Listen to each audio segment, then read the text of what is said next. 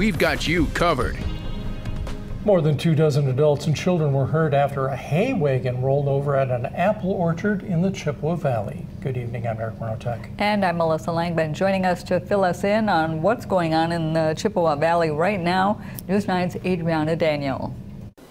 The Chippewa County Sheriff called Wednesday's incident a parent's worst nightmare. Both adults and children injured at a field trip.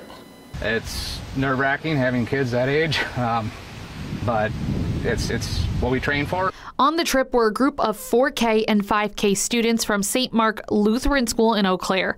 The group was on 2 hay wagons. During the time, one of the wagons began to lose control as it was descending on a hill.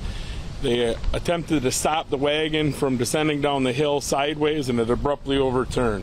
According to first responders on the scene, they immediately enacted mass casualty protocol, which means area EMS and hospitals were called in and put on alert.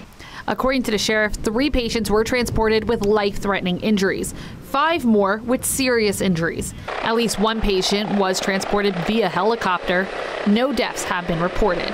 The children were extremely brave, very resilient, extremely brave. I'm very proud of every one of those kiddos and the chaperones. The principal of the school released a statement regarding Wednesday's incident, saying in part, quote, "Whenever we face a challenging time, we commit everything to the Lord's care and trust his guiding hand." Reporting in studio, I'm Adriana Daniel, News 9 WAOW.